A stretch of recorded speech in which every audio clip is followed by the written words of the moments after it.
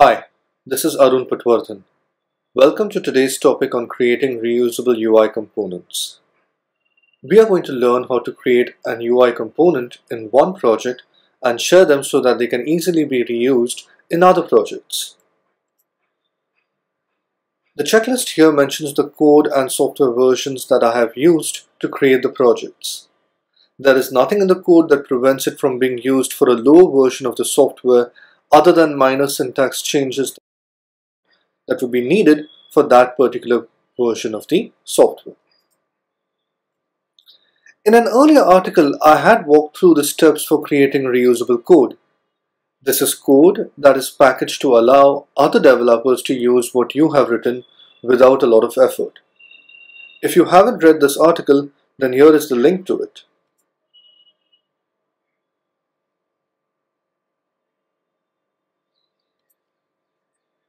This has several advantages. Firstly, it speeds up the development process. Developers can spend more time on writing code specific to their app rather than rewriting a lot of code previously written. There is more consistency between projects. We can write reusable code with the best practices in the industry, and this automatically is enforced across all apps, and this ensures consistency across all our applications.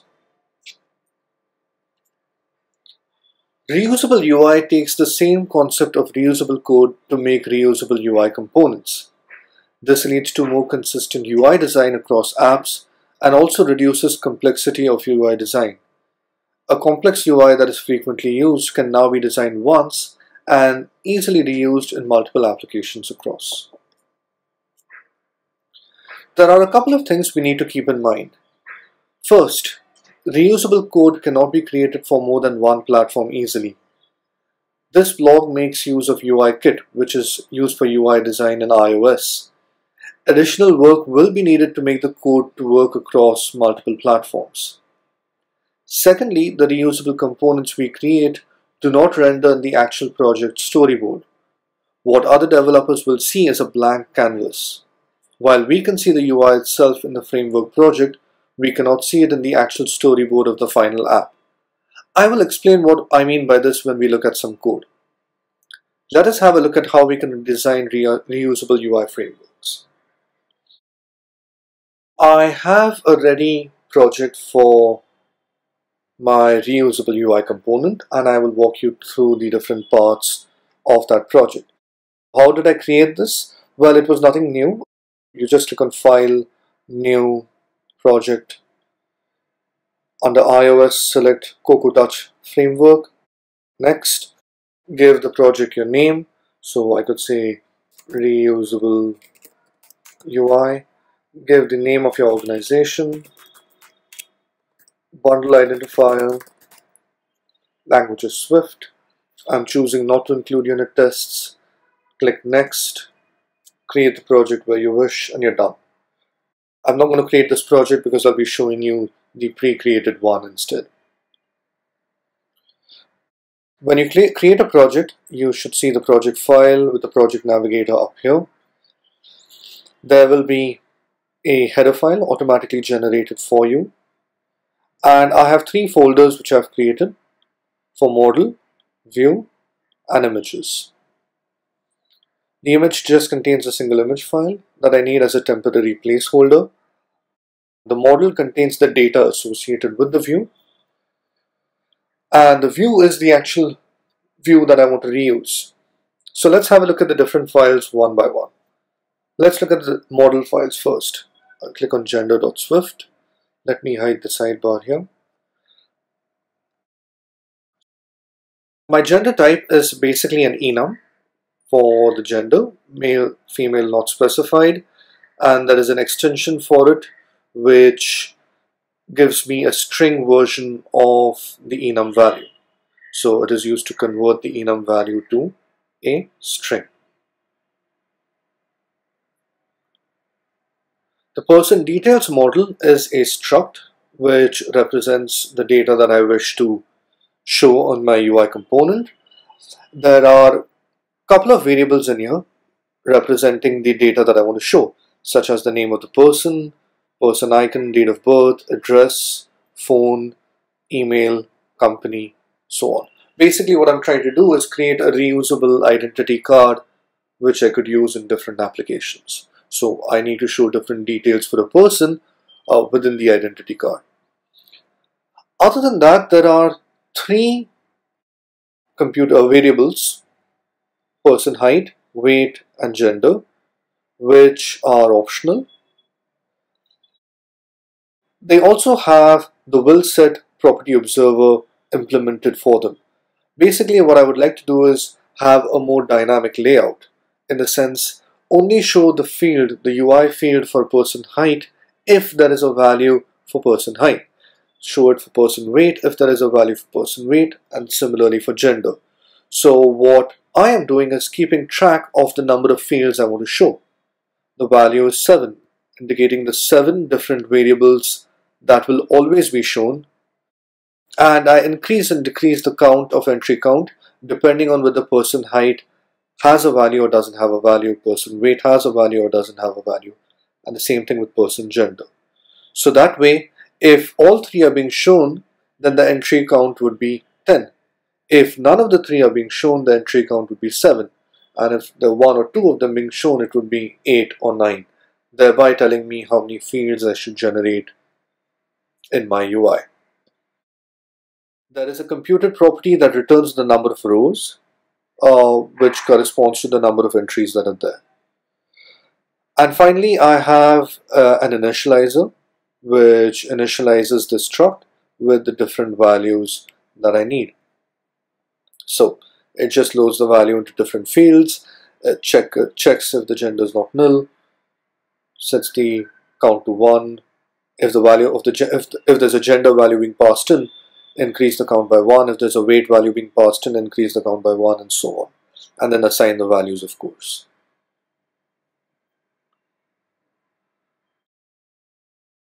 I have also conformed to the custom string convertible protocol, which allows me to directly print the model using a print statement. Notice I have given the access specifier as public for all excepting the entry count, which I've kept internal, as it will not need to be accessed outside the module by any other module. Let us look at the XIB file for my reusable UI. It's a simple view. Let me bring in the hierarchy in here. It's a simple view. I have created it with the help of a stack view. So the stack view contains the icon for the person, the name of the person, along with the table itself. The table contains a couple of rows. In this case, there are some placeholder values provided, but this is where the name, the age, the address, date of birth will all appear in my view. The checkmark image file that I placed was just as a placeholder to indicate that I have an image here. I have also applied constraints onto the different elements so that they will automatically resize depending on the view that is there. I have not put many fancy state constraints, just some basic ones to get reusable behavior. Let's look at the Swift file for the corresponding view. Just one point, the reusable components basically sitting inside a UI view.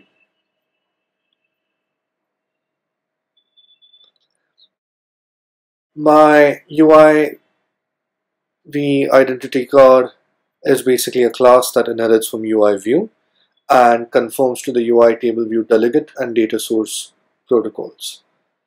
I have IB outlets for the three elements, basically the icon, the name, and the table view. Other than that, I have local variables, one that holds the reference to the model. There is a variable for nib name to hold the name of the nib XIB file. There is a reference to the UI view, and there is the cell identifier variable. These three are internal by default and not accessed outside. Let us look at the different functions that we have in place here. First one, and the one of importance, is the setup function. The first thing that we really have to do is to load the nib file using the nib name that we have provided above in the variable earlier. So what we're doing here is we're creating a UI nib object that contains all the elements that we have within the nib file.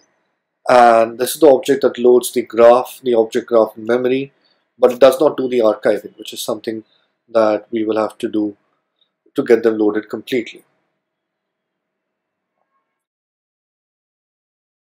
Get the UI view from the object here. Okay, so we instantiated with the owner self and get the UI view, which is the main top level view for our reusable component. We set the bounds for a view, and then we finally add this view to our own subview. The two functions that follow are basically the delegate methods for UI table view. The one is for number of rows and sections. The other is for cell for row at index path. The number of rows and sections gives me the number of rows that I need to show for a given section. And the cell for row at index path checks to see if there's a reusable cell with matching identifier, and then creates one if it doesn't exist, and goes ahead and then populates the different rows depending on, whether there is data in that particular cell.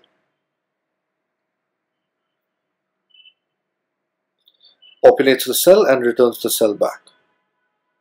Other than that, I have the basic initializer methods out here, the init with frame and the init required init method for the coder, both of which call the setup method, which we've declared up here.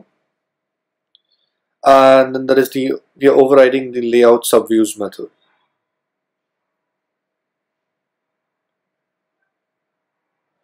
There is also an extension for UIV identity card that basically loads the data onto the view. Basically what happens is any data that we get, we load it into our model and then ask the table to reload itself so that the data appears in the table. So now let's look at a project that takes use of this UI. I have already built a framework of that earlier project, and in this project I have embedded it in the binary section. So I already have my reusable UI component framework added to this project, up and ready to go. So let's have a look at a few files. I'll start off with my storyboard. What I've done here is I dragged a simple UI view component onto my canvas, and in the attributes inspector, the identity inspector for that view, I changed its class to UIV identity card and the module to UIV identity card. Now, if you remember earlier in the video, I'd mentioned that the UI won't render on the actual app project. This is what I meant. We don't see the icon or the title or the table in our storyboard view. That's how it is. So you would have to provide some additional documentation with screenshots to your users so that they can actually see how the UI looks. In my viewcontroller.swift, I have imported my framework, the UIV identity card framework, and I have an IB outlet reference to my identity card view, which is there on my storyboard.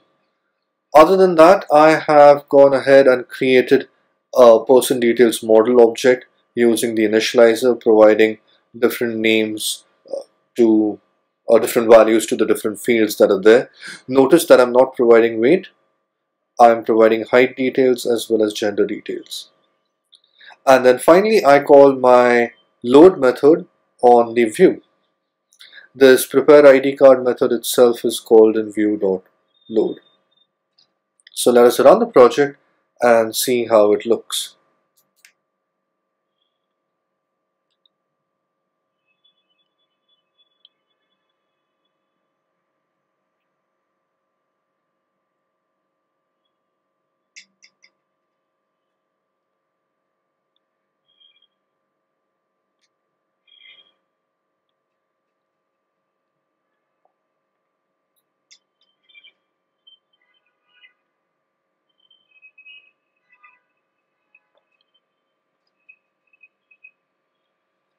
There you go, that's my reusable view component there.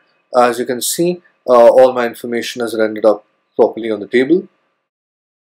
Right, so as my title, as far as the image is concerned, I have basically just one black square for an image out there. Right. And again, this is just a basic implementation. You could easily work on it, tweak it to make it look a lot better depending on the UI that you're located in. I haven't applied any constraints to the view out here, as you can see, so which is why it's appearing a little bit in the corners. But otherwise, I can provide more control and have a much better looking UI depending on what I need. So that's how you could easily create UI components that are reusable. I can just take the same component, add it to other projects to get the same sort of a view that I wish. And that is for how you can go ahead and create reusable UI components. At the end of the article, there are going to be GitHub links for actually downloading this project, so you can download them and have a look at the code yourself, and feel free to play around with the code. Thank you.